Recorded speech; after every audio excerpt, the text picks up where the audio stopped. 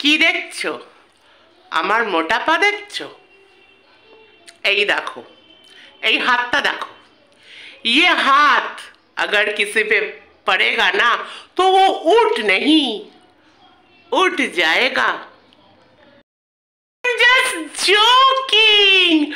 তো দিনের স্টার্ট যদি একটু হাসি একটু মজা দিয়ে হয়, না হলে কেমন একটা বোরিং হয়ে যায় না? তো ব্লগের স্টার্টটা আমি এইভাবে করলাম। Welcome back to my channel. Already blog করা আমার হয়ে গেছে, এটা আমি পরে করেছি, এই ক্লিপিংটা পরে অ্যাড করলাম, কিন্তু এটা স্টার্টিংয়েই থাকবে। তো লেটস স্টার্ট দ্য ব্লগ।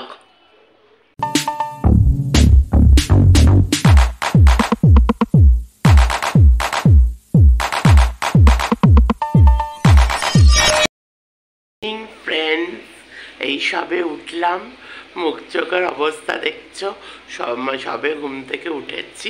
এই বিছনার এই অবস্থা ঠিক করে দেব, তারপরে এই সোয়েটারটা সামনে ছিল পরে নিয়েছি। আর শীতকালে আর উঠতে ইচ্ছা করে না একদমই, এই হলো শীতকালের ব্যাপার। জাস্ট কম্বল মুড়ি দিয়ে আরামসে ঘুমিয়ে থাকো কিন্তু উঠতে তো হবেই। ব্যাপারটা হলো আমার ওই আবার ঠান্ডা লেগেছে, তারপরে সকালে উঠে দেখি ব্যাস নাক বন্ধ হয়ে আছে, মা ঠান্ডা লেগেছে। মাকে বললাম, মা তো একটু বললেই চিন্তা করে। যাই হোক, এটা তো আমার আর কি রেগুলার ওই ডাল ভাত হয়ে গেছে আর কি, সপ্তাহে একবার করে আমার হবেই। আর এখন দেখছি মানে প্রতি সপ্তাহে হচ্ছে, এটা বেশিক্ষণ থাকছে না। আবার একটু ওষুধ খেয়ে নিচ্ছি, প্রিকশন নিচ্ছি, অত ঠান্ডা লাগাচ্ছি না।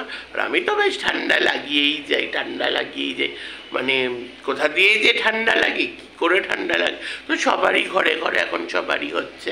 যাই হোক, ঠিক হয়ে যাবে। এই যে এগুলো এবার পরিষ্কার করে নিই। চলো, দিনের স্টার্টটা করে দিলাম, ব্লগের স্টার্ট করে দিলাম। জানি না কোন চ্যানেলে দেবো, যে কোনো চ্যানেলে দিতে পারি, আজকে দেবো না কালকে দেবো জানি না। আমি তো রেগুলারই ব্লগ শ্যুট করে রাখি, কারণ যা অবস্থা ইউটিউবে, যা অবস্থা আমার নিজস্ব, মানে এটা কিন্তু ফ্যাক্ট যে যতই মানে তোমরা কন্ট্রোভার্সি করো, যতই কন্ট্রোভার্সি কন্টেন্ট বানাও, কিন্তু নিজস্ব কন্টেন্টের কিন্তু দমই আলাদা আছে, এটা তো মানতেই হবে। নিজস্ব কন্টেন্টের দম আলাদা, কারণ দেখো এইগুলো আর কতদিন চলবে, আজকে আছে কালকে নেই, আবার একটা আসবে আবার শেষ হয়ে যাবে। এগুলো কোনো পার্মানেন্ট না, এগুলো কোনোদিন পার্মানেন্ট কন্টেন্ট হতে পারে না। পার্মানেন্ট কন্টেন্ট হবে তোমার নিজস্ব ক্রিয়েটিভিটি, তোমার নিজস্ব thinking, that is the permanent contained in YouTube. আর এটাই কিন্তু হয়তো প্রথম মনে হবে যে ভিউজ হচ্ছে না, যে কেউ দেখছে না, ওটা ম্যাটার করে না। আস্তে আস্তে করতে তোমার কনসিস্টেন্সি করতে তোমার চ্যানেল গ্রো হবে, আর তারপরে তোমাকে মানে তোমার কন্টেন্টটা, নিজের কন্টেন্টটাকে সবাই ভালোবাসবে। আর এটার মধ্যে না একটা দাঁড়া বসি, এবার কথা শুরু করলে, গল্প শুরু করলে আর আমার শেষ হয় না। তো এটার মধ্যে আলাদা একটা রেসপেক্ট আছে যদি আমরা নিজের কন্টেন্ট দিই। তো আমি সবসময় অন্য ভিডিও তো করি, কিন্তু সবসময় আমি একটা কন্টেন্ট আলাদা রেডি রাখি, যে আমার যদি অন্য কিছু আমি না দিতে পারি তাহলে এই ব্লগটা আমি ছেড়ে দিতে পারবো। এটা সবসময় আমার মাইন্ডে থাকে যে আমার কন্টেন্ট যেন আমার কাছে থাকে, আমার রেডি থাকে। তো চলো, আন্ডার নোট দিনের স্টার্টটা করে দিলাম। দেখি সারাদিন কি করি, কিভাবে কাটে, কি খাই দাই, সব তোমাদের সাথে আমার লাইফ শেয়ার করব। চলো দেখতে থাকো।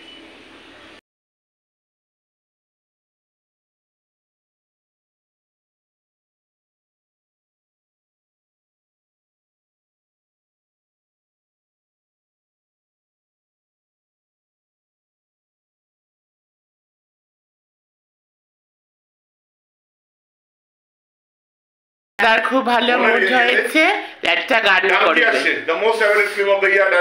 আমরা যাচ্ছি স্যাটারডে, যাচ্ছি 23rd। গানটা হয়ে যাক, আমি ডাঙ্গিয়াটা ট্রিবিউট দিচ্ছি। मैं लुटिया पुटिया जाऊंगा तेरे इश्क में गोते खाऊंगा, ओ मन्नू मैं तो गया तेरे दिल में टेंट लगाऊंगा और पिंडना वापस जाऊंगा, ओ मन्नू मैं तो गया। बंदा जीता था खुल के तेरी गली में आया भूल के जी, चंगा भला सी मैं लुट-पुट गया, ओ मैं तो लुट-पुट गया,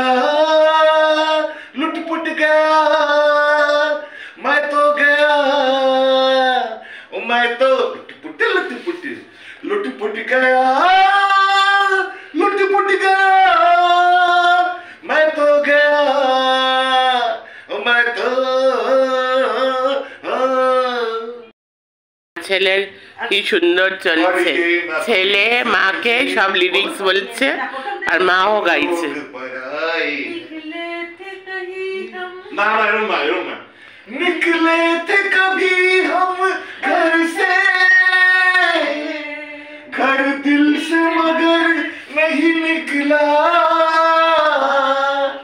घर बसा है हर धड़कन में क्या करे हम ऐसे दिल का बड़ी दूर से आए हैं बड़ी दूर तक जाएंगे पर ये न कोई समझे हम लोग पराए हैं कट जाए पतंग जैसे उड़ जाए हवाओं में पर ये न कोई समझे हम लोग बहती आजाद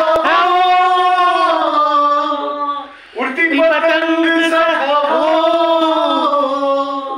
कहाँ गया उसे ढूंढो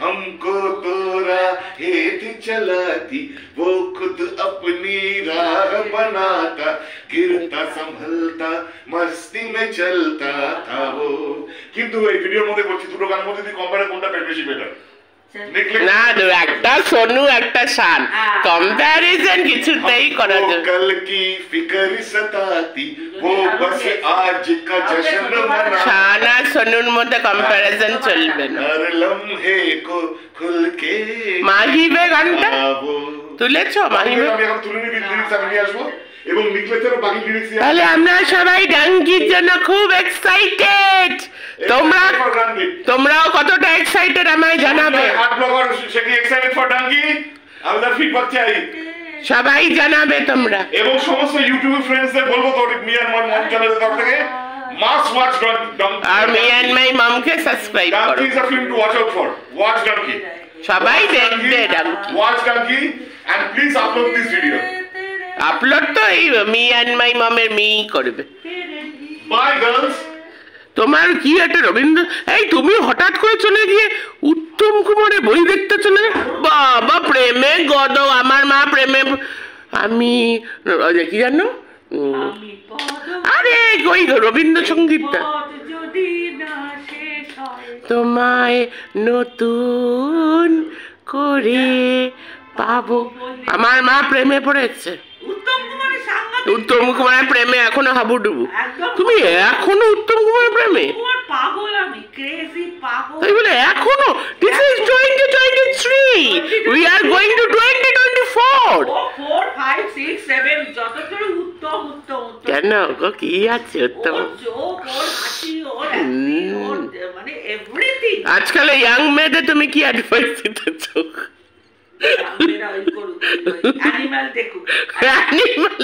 কালকে আমার একটা ভালো বন্ধুর সাথে কথা হচ্ছিল মানে ওর টেস্ট এত ভালো বলে এই যে মুভিগুলো এই অ্যানিমাল বলো কবির সিং বলো এটা মানে ইয়াং জেনারেশন আরো খারাপ করে দিচ্ছে ওই যে কি ববি দেওয়ালের এন্ট্রি সং সবাই ওটা করছে আমিও করেছি আমার মুকেশের ওই আনন্দের গানগুলো খুব ভালো না আমার ওই যে ওই গান রাজেশ খান্নাও তো সাংঘাতিক ক্রেজ বলো এইটা নিন্দালে যায় এই আমারও লাইন এই আমার না এই গানটা করতে খুব ইচ্ছা করে রে না বিতি যায় তুমি কি ভালো করো গান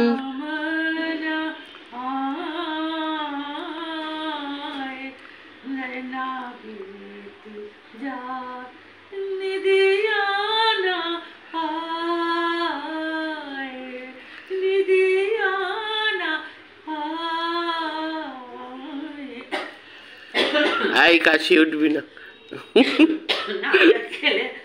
शाम का भूला शाम का वादा नंग আমার মা আমার কাশি উঠে গেছে। हमको भूला शाम का वादा नंदे ये के जागे राधा निंदिया। বাবা তুমি নিশ্চয়ই হ্যাপি, তোমার মেয়ের এই গানটা লিরিক্স মনে আছে? মাঝের মধ্যে এটা মার হচ্ছে। ছাদে চলে এসছে, এই দেখো মাও চলে এসছে। কেমন লাগছে রোদ্দুরে? রোদ্দুরে আমি তো কিছু দেখতে পাচ্ছি না। হ্যাঁ সেটা পরে তুমি দেখতে পারবে। নিচে গিয়ে এখনো ববলি নেই বাবা, যা মানে ঠান্ডা লাগে আমার, আবার ঠান্ডা লেগেছে। আর এখন মানে চুল ওয়াশ করেছি, আজকে শ্যাম্পু দিয়েছি আর স্পঞ্জ করেছি, আর তেমন কিছু করিনি, ঠান্ডা আবার বেড়ে যেতে পারে। তো আমার দাদা বেরিয়ে গেল, আমার দাদা ফাইনালি আজকে অ্যানিমাল মুভি দেখতে গেল। আমি দেখিনি, আমি একবার ওই ডাঙ্কি দেখবো, ওই অ্যানিমাল ঠানিমাল আমি দেখতে চাই না। এমনিতেও আমাদের সব জায়গায় কত রকম অ্যানিমাল ঘুরে বেড়াচ্ছে, তার নেই ঠিক, ওই অ্যানিমাল আর দেখার দরকার নেই। যাই হোক, দাদা চলে গেছে, এবার দাদা এসে রিভিউটা দেবে কেমন হয়েছে।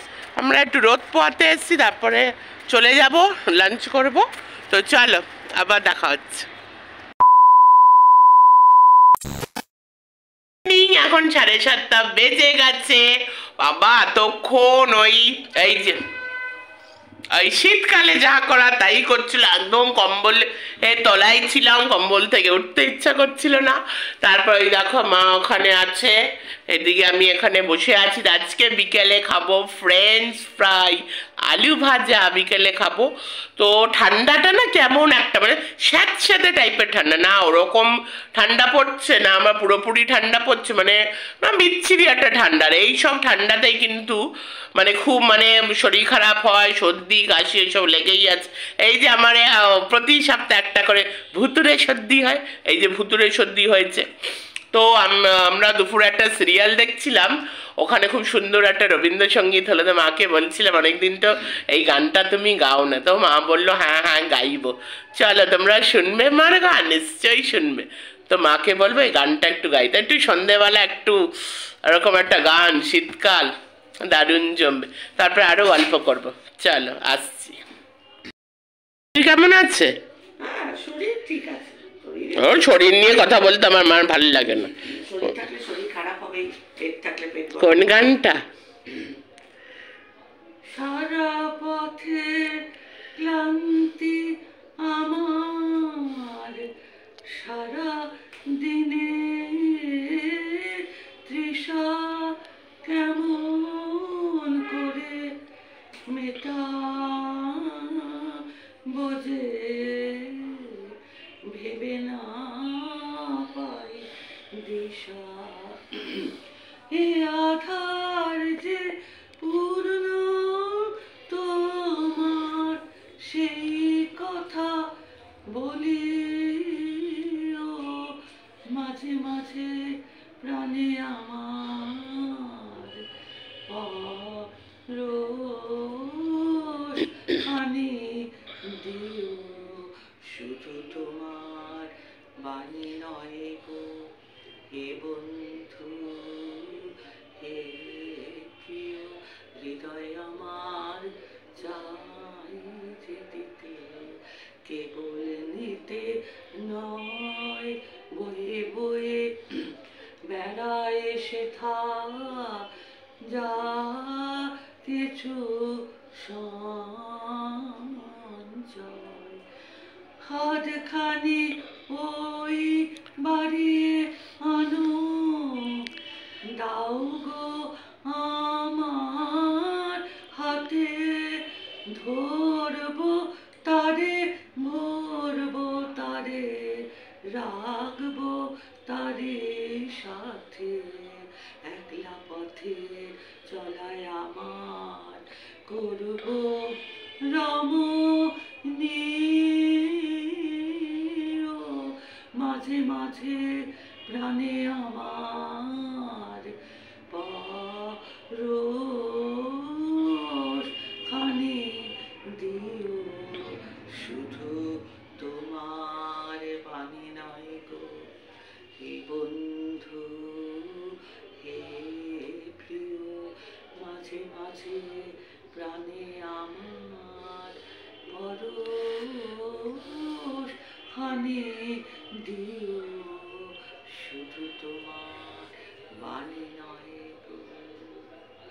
এখানে এই অসাধারণ গানটা।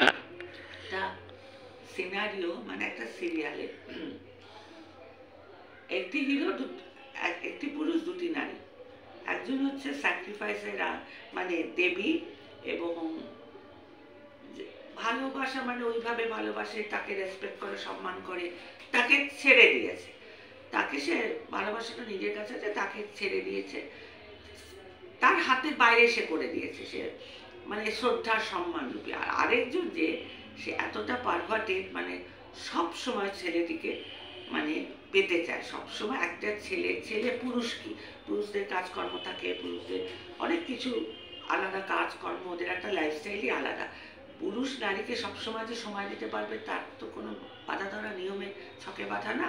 কিন্তু এই যে নারীটা, এ মানে সবসময় একটা সাইকোলজিক্যাল ডিসঅর্ডারে ভুগছিল, মানে সবসময় চাইছে ওর সাথে থাকুক, হ্যাঁ, কিন্তু সেটা কখনো একটা পুরুষ একটা নারীকে সবসময় সঙ্গ দিতে পারে না। সেখানে এই আনফর্চুনেটলি এই ছেলেটি এই অন্য মেয়েটিকে বিয়ে করতে বাধ্য হয় একটা সিচুয়েশন ওয়াইজ।